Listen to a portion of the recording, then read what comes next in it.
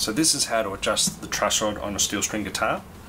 So the first thing that you need to do is that you need to make sure that your guitar is in tune. So I'll just get this guitar in tune.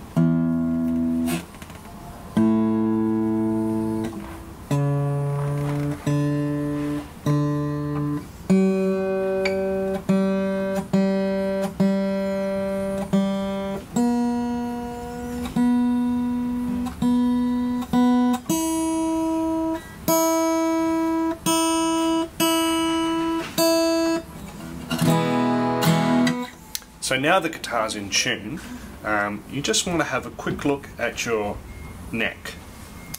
So if you just grab the neck and look down the neck,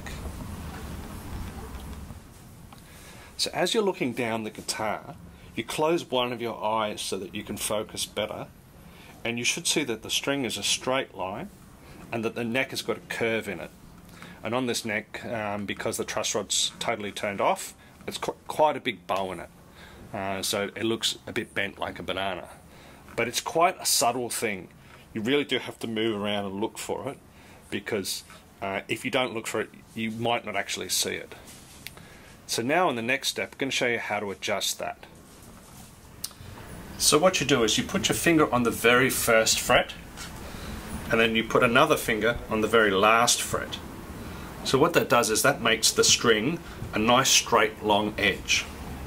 And if you look over, you can see at the 8th fret there's quite a gap between the string and the fret, and that means that the neck is bent. So we've seen that we've got quite a nice big gap there. So we take our truss rod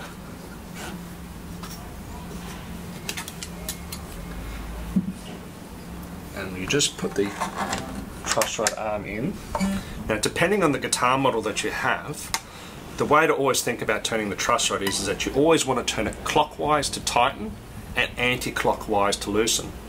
So the way that this guitar is going, this way is clockwise, and we'll just slowly start to tighten it. Now, because this truss rod is quite loose, you can feel now it's almost got no resistance. That means it's not really doing very much work.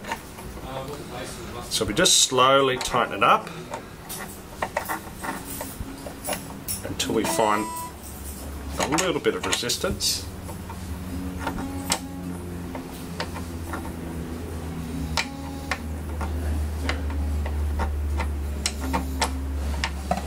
Now we're just going to check and see what our gap is looking like.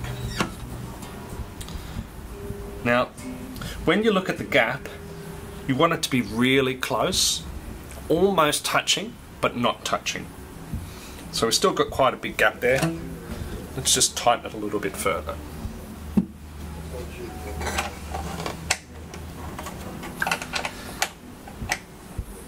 Now, about there, I can feel that the truss rod is starting to work. It's getting a little bit harder to push. So now I'm going to go a little bit more careful, and I'm only going to go 1/4 of a turn at a time. So I'll just go that a little bit more. Okay, that's about 1/4 of a turn, and I'm just going to check it.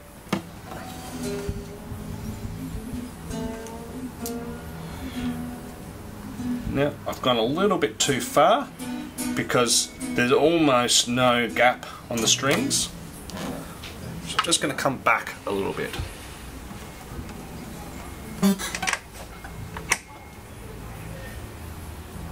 Just tighten a little bit back. Check again. Just one more step further. So once the truss rod is engaged and giving you, it's harder to push, you only need to move it a very small amount.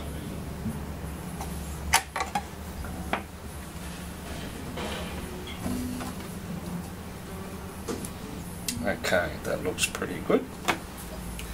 Now we're just going to measure the action height of the guitar. Now this is a special tool that I have for measuring the action height, but you can just use a ruler. You've just got to make sure that the ruler starts at 0, so like a metal ruler like this. If you're using a wooden ruler, it just won't work. But this is really good, it's nice and easy to measure. So we just look over here and it's just touching the 2.5mm line. For most acoustics, A good action height would be 2.5 millimeters on the bass and 2 millimeters on the treble, and this one's just on those figures.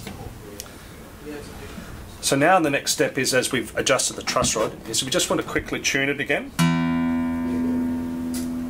And because we've adjusted the truss rod, the strings are all a little bit sharper.